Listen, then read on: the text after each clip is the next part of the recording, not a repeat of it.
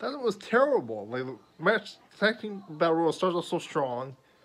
Dark Order looks powerful.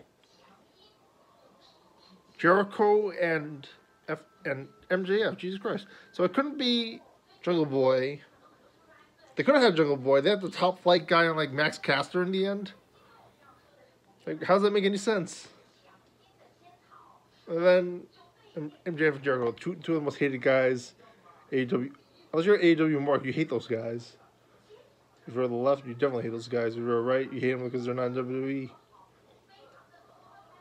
That runs the legacy of the Kenny Omega Hangman Page match. It's like Tony Khan hates his company or something.